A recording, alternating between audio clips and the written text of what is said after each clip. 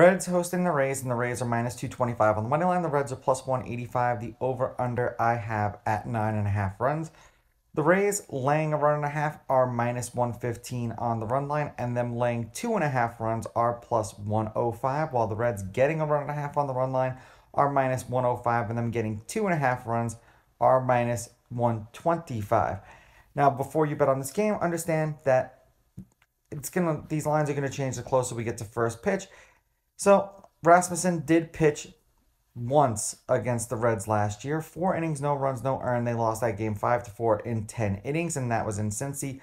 Stout did not pitch against the Rays last year. Head-to-head, the home team is 7-3. The Reds are 6-4 against the Rays in their last 10. The favorite is 5-5 on the money line. The underdog getting a run and a half on the run line is 7-3. There have been 4 one-run games in their last 10 meetings. The over is 6-4.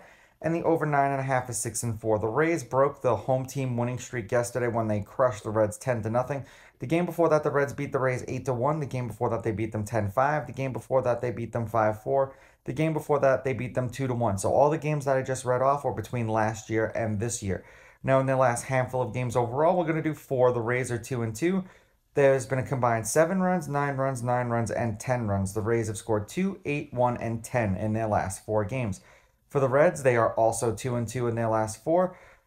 There was a total of 13, 17, 9, and 10. They scored 13 runs, 3 runs, 8 runs, and 0 runs.